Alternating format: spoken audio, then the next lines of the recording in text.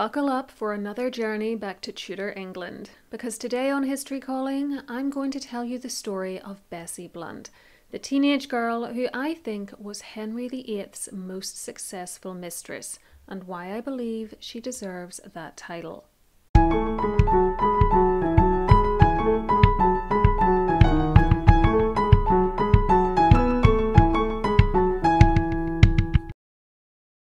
Elizabeth Blount, more commonly known as Bessie, was most likely born in around 1499 or early 1500, although biographer Elizabeth Norton plumps for a slightly earlier date of 1498. She was the daughter of John Blount of Kinlet and his wife Catherine Peschel, and one of the older, if not the oldest child from amongst their 8 surviving offspring. Given that Kinlet is in Shropshire and Bessie's family also held lands in Staffordshire, we can make an educated guess that she grew up in one or both of those counties, and her later correspondence, ownership of a book of Latin and English poems called Confessio Aminatis by John Gower, which she signed with her first married name, and likely ownership of one of Geoffrey Chaucer's works, signed in her maiden name, indicates that she had a good level of education for a lady of her time. She will also have been raised Catholic, having been born well before the English Reformation. Her family had had links to the household of Prince Arthur Tudor during his brief stay in Ludlow Castle with his wife Catherine of Aragon before his untimely death in 1502, and it may have been these links which helped Bessie to land a court position in 1512, when she was appointed to the household of the now Queen Catherine, who had married Arthur's brother, Henry VIII, in 1509. 12 was the minimum age a girl could take up a position like this, and it is her appointment, plus the knowledge of when her parents married, that allows us to narrow down when Bessie was born. Incidentally, the age of Anne Boleyn, Henry's second wife, who was born at around the same time, can be similarly ascertained in part because of her appointment to the household of Margaret of Austria in 1513. See my video all about her date of birth to learn more. At court, Bessie's employment initially brought her a salary of 100 shillings per year.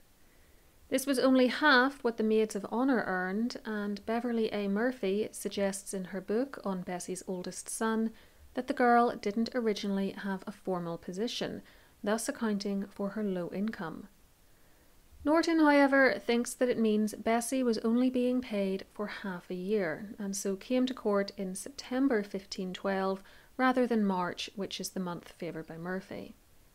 Whatever the answer, by the autumn of 1513 she was definitely a maid of honour, and was receiving the full 200 shillings. Mistress Blount, as she would have been known, impressed with her musical and dancing abilities, further indicating that she had been well educated, and at a New Year's Masque in 1514, at which she wore a dress of blue velvet in the fashion of Savoy, with a silver cloak and a bonnet of burned gold, she was partnered with the king himself. There is speculation that at around that time she was the mistress of Charles Brandon, the new Duke of Suffolk, and soon to be the king's brother-in-law. This is because of a letter Brandon wrote to the king from France in 1514, in which he asked Henry to tell Bessie and another woman named Elizabeth Carew that the next time he wrote to them or sent them tokens, they were to write or send tokens in return. We can't discount an affair with Brandon, though Bessie would have been very young at this point, but as Beverly Murphy points out, it may also have been nothing more than, quote, a piece of harmless flirtation. There is also an unsourced 19th century rumour that she had a suitor called Sir Anthony Penrose, which Murphy dismisses as a later invention, though Norton wonders if it might have been true. What did Bessie look like, we might wonder? Well, she was reputedly beautiful, and even John Barlow, Dean of Westbury, a favourite of Anne Boleyn's, would say in 1532 that Bessie was better looking than Anne. In the following century, historian Edward Herbert, Baron Herbert of Cherbury, would write that she, quote, was thought for her rare ornaments of nature and education to be the beauty and mistress piece of her time. He cites no source for this beyond the 16th century chronicler Edward Hall, who I'll be quoting for you in a minute, but perhaps he had documents now lost to time. There is no surviving portrait or drawing of Mistress Blount to allow us to judge for ourselves, but we do have this monumental brass now held in the British Museum. Elizabeth Norton argues that it was commissioned by Bessie herself after her first husband's death in 1530, and is therefore an attempt at a real likeness, though the museum dates it to circa 1540, which is right around the time she died, so I'm not so sure. To my mind, it doesn't look very well executed. One hand is bigger than the other, for instance, and the eyes are uneven, and I suspect it's fairly generic and stylized and cannot be taken as a literal interpretation of her looks. Norton does point out, though, that it suggests that Bessie liked to wear the stylish French hoods then in fashion. There is also a little statue of her on the tomb of her parents in Kinlet Church. There are little statues of all their children, in fact. But as we aren't sure which of their daughters she was, eldest or second eldest, and the labels on the statues have mostly worn away, it's not much use either.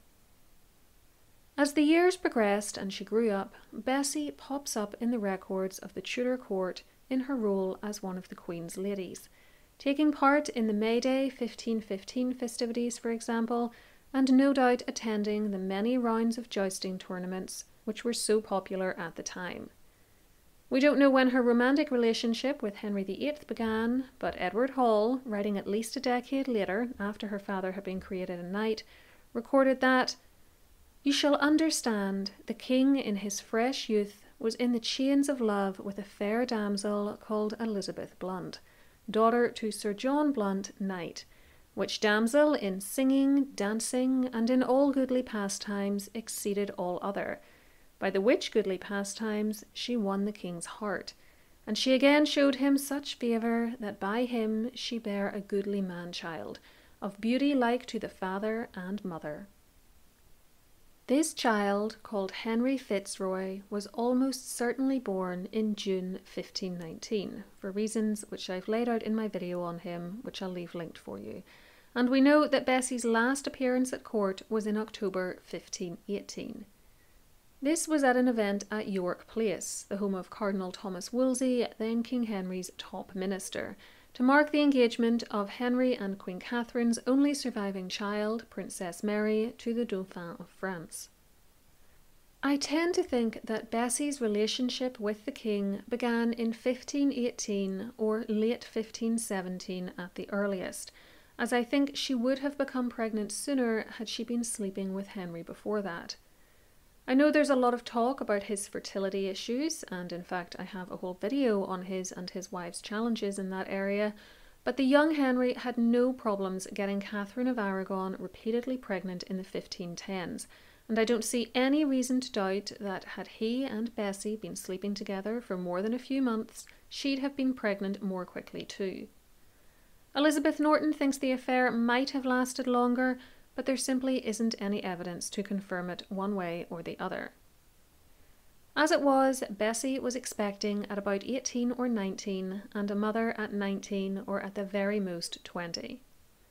Nowadays, of course, we would frown at such a young girl having a relationship with a man who was not only married with a young daughter, but who was about 8 or 9 years older than her, for Henry was born in June 1491.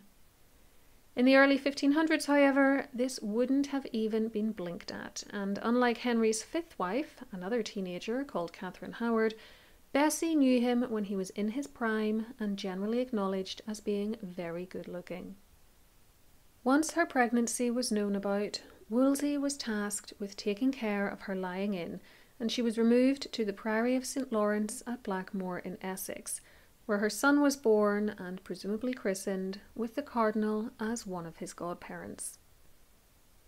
Lord Henry Fitzroy, as he was initially known, was the only child born to a woman the king hadn't married whom Henry VIII ever acknowledged as his, and the boy's birth, at a time when the king had no other living sons and increasingly little chance of getting one from Catherine of Aragon, made him of great importance to his father. This did not translate to any enduring love for Bessie, however, and she and the monarch did not resume their relationship. Henry did see to it, though, that she was well taken care of, for soon after delivering Fitzroy, she was married off to Gilbert Tailbois of Lincolnshire. Gilbert was a ward of the Crown, as his father was suffering from mental health problems, and so the marriage must have been signed off on by the king. Getting the monarch's cast off as a wife may not initially seem like much of a prize, but a later document discussing Elizabeth's jointure, the money she would be entitled to if her husband predeceased her, hinted at how valuable an ex-royal mistress could be, for it said that Gilbert and his father had received not only great sums of money, but also many benefit to their right much comfort, thanks to their connection to Bessie. This surely would have helped to compensate for the fact that, socially speaking, Gilbert had married down by taking her on. There is no official record of Mistress Blount being Mistress Tailbois until the 18th of June 1522, when the king granted her and Gilbert the manor and town of Rugby in Warwickshire. However, Murphy argues that they were married in 1519 because their eldest daughter was recorded as being 22 in June 1542, placing her birth in 1520 and her conception, which we're assuming took place within wedlock, in 1519. This isn't a perfect chain of evidence, given that people's ages could be inaccurately remembered, so it's still possible that the marriage took place a little later.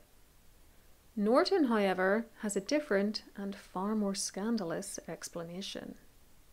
Before I reveal what it is, though, if you're enjoying this content, please do give the video a thumbs up so that YouTube knows you approve, and hit the subscribe button with the notification bell switched on to stay up to date with everything History Calling. You can also find me on Patreon, where I provide bonus material, including early access to ad-free videos, bonus podcasts, and more. This week, for instance, I'm giving a book review of Elizabeth Norton's biography of Bessie. I also have an Amazon storefront, which you can check out to find my curated lists of history-themed books, movies, TV shows, and more. Thank you too to those of you who support the channel using the thanks button underneath videos, as your generosity always just blows me away. This eldest Tailbois' daughter was called Elizabeth, after Bessie herself, and she was followed by two brothers who survived infancy, called George, born in 1522 or 1523, and Robert, who Murphy says was born about 1524, though Norton says only somewhere between 1524 and 1530. To explain the fact that the younger Elizabeth seems to have been born in 1520, even though there is no solid evidence of Bessie's marriage until 1522, Norton claims that Henry VIII was probably the father of the little girl. I must confess, though, that I am unconvinced by this, not least because there's no reason for him not to have acknowledged the child if she was really his. Henry was chronically short of children, and even an illegitimate daughter could have had her uses down the line in the marriage market.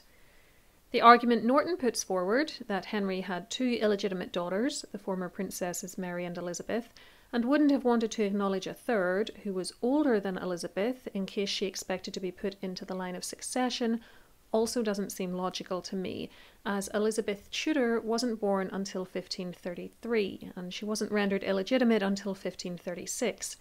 If little Elizabeth Tailbois, born all the way back in 1520, was Henry's daughter, she could have been recognised as such many years before it became clear what a mess his marital and parental career would become.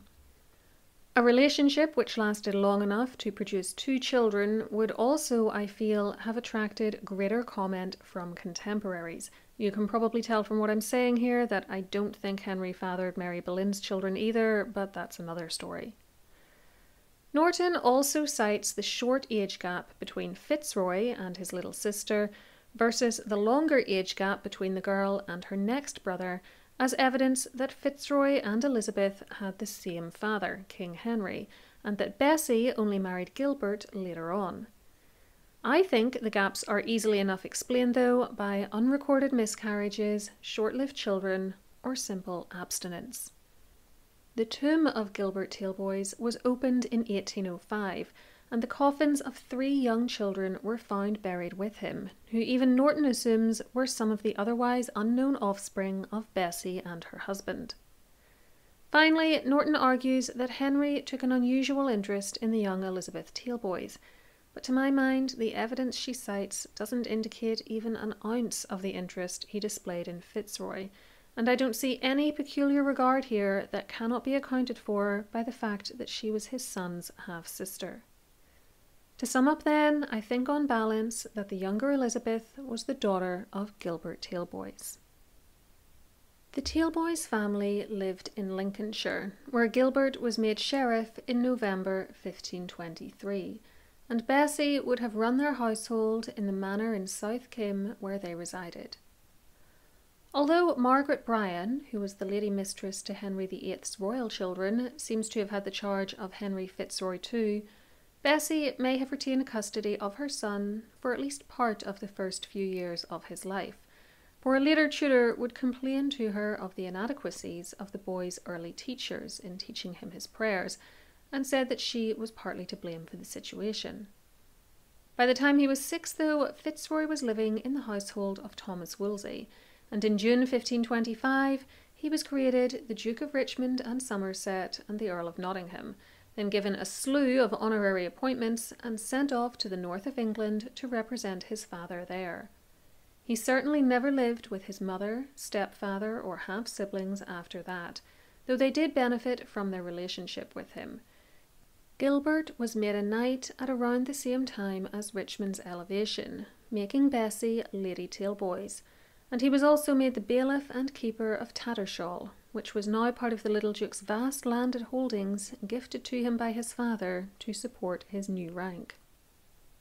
As well as her improving social standing, Bessie was well taken care of financially too, for in 1523 the Act of Parliament concerning her jointure, which I quoted a little bit of to you a minute ago, stipulated that she would hold for life numerous Tailbois houses, manors, lands, tenements and hereditaments in Yorkshire, Lincolnshire and Somerset.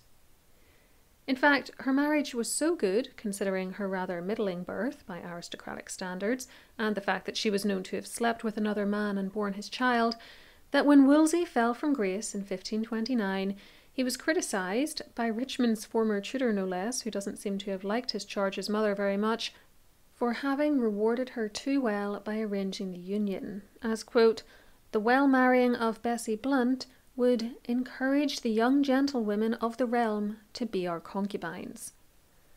The former Mistress Blount was raised even higher that year when her husband was made a baron, and she became Baroness Tailbois of Kim. It wasn't all roses, though. Gilbert and Bessie had a difficult relationship with his mother, who complained bitterly that they had acquired lands, money, and even cattle which were rightfully hers, and that she and Gilbert's unwell father were coming close to ruin largely as a result of this treatment. Meanwhile, Bessie's own father was made a knight in 1529, but died unexpectedly in 1531. Though she generally stayed away from court, Lady Tailbois and the king retained a friendly relationship.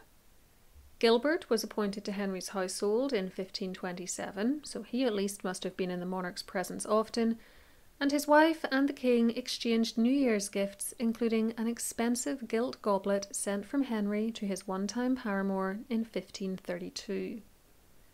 Interestingly, she was for some reason omitted from the 1534 gift list, but perhaps Anne Boleyn had had a hand in that. Bessie also maintained a good, if by necessity distant, relationship with the Duke of Richmond. As we've already heard, his tutors wrote to her about his progress, and we can tell from the inventories of her eldest son's goods that she sent him gifts, such as a doublet of white satin and 2 horses which he owned in 1531, but we have little else to give us a window into their relationship. Richmond wrote letters to his father, some of which survive, so it's not much of a stretch to imagine his mother received some too, especially as 2 of Elizabeth's little brothers were being raised alongside her son, strengthening the links between the boy and his maternal family. As Henry VIII's marriage to Catherine of Aragon came to an end in the late 1520s and early 1530s, and he sought to have the union annulled, there were rumours that Bessie might make the ultimate jump up the social ladder and become Queen of England. Her husband died on the 15th of April 1530 and was buried in South Kim Church, and had Henry succeeded in getting the papal annulment of the Aragon marriage which he sought, at least one contemporary, a member of Charles V of Spain's household, thought that the English king would marry the mother of his only son and have Richmond retroactively legitimised. It came to nothing, of course, as Henry had his heart set on Anne Boleyn. Bessie was not without her suitors, however, and in 1532 the king's cousin, Lord Leonard Grey, sought her hand in marriage, having visited Bessie in Lincolnshire and reportedly found her to have, quote, had very good cheer. He requested the support of Thomas Cromwell and the king in his suit, but the Dowager Baroness Tailbois refused his offer. Instead, at some point before February 1535, and Murphy states that it was in 1532, she married what we would now call, perhaps unfairly though, a toy boy. Her new husband was Edward Fiennes de Clinton, Baron Clinton and Saye, a man around 12 years her junior, who would, much later in life, become the Earl of Lincoln. As a wealthy, widowed baroness, Bessie didn't need his money or his status, and while Murphy claims the pair were driven by a desire to combine their land holdings, Norton thinks that this wedding was more likely the result of a love match. Together, the couple had 3 daughters, Bridget, Catherine, and Margaret. In 1533, Bessie also acquired a daughter-in-law, Lady Mary Howard, a cousin of Anne Boleyn's, who was married to the Duke of Richmond that November, though the two were not allowed to live together given their youth. This marriage was pushed by Anne, and it is doubtful if Bessie had much, if any, say in the matter. In July 1536, Lady Clinton, as she now was, suffered a huge loss. Her eldest son, Henry Fitzroy, Duke of Richmond and Somerset, died at St. James's Palace at the age of 17 of an illness referred to at the time as consumption. We have no record of how she responded to this, though her younger son George was allowed to inherit some of Richmond's clothing, and she may have been able to inherit some of his household goods. But as the king still had no legitimate son at that point, and had delegitimised both his daughters, Richmond had looked like a possible future monarch. Without him, his mother's position in the world was inevitably of far less interest and importance to contemporaries, though Henry still thought enough of her to grant her and her husband some former monastic lands in January 1539. Still, her relative unimportance is made abundantly clear by the fact that we don't know when she herself died.